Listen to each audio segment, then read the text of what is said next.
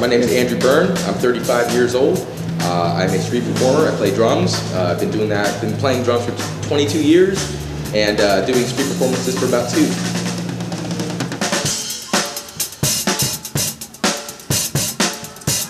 Performing on the street, I say, you know, the more you do it, the better you get. Performing on the street, you have to be you have to pay attention to a lot of different things at all times. It gets kind of chaotic.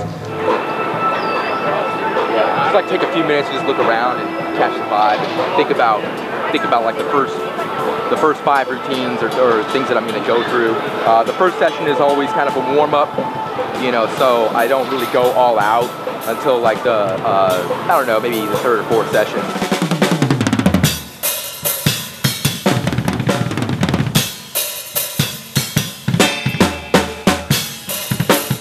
At the end of the day, even though I am doing it for a living, it is for them. What I'm doing out there is for the average working person. You know, had a bad day coming home from work, and you know, here's me playing, and you know, brightens their day up a little bit. That's what it's about. It is for love, you know, of the people of this town, and they do support a lot. This is where I keep my gear. You know. This is my main drum set. It's not completely set up at the moment. Don't usually let people in here, so a little behind the scenes, you know.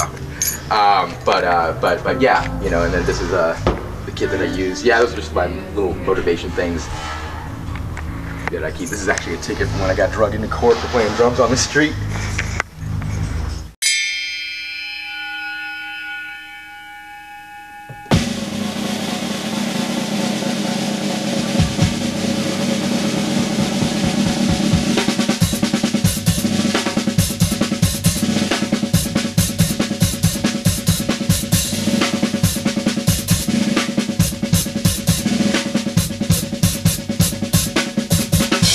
Break down components off of my main drum set and pack them into my box.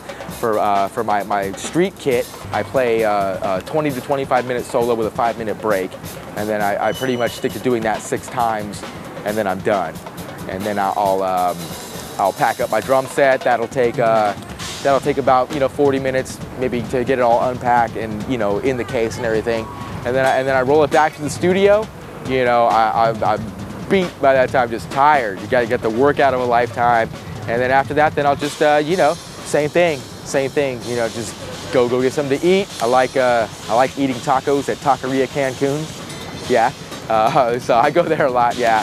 You know, my life is, you know, I like to keep it very simple, and it's just all drumming, because that's what I love. That's what I love. I'm very passionate about it, and I haven't found anything else, you know, in life that just really hits me the same way, you know. So that's pretty much what I do. I drum, I eat tacos, I play video games, and I watch DVDs, and it's real simple, you know.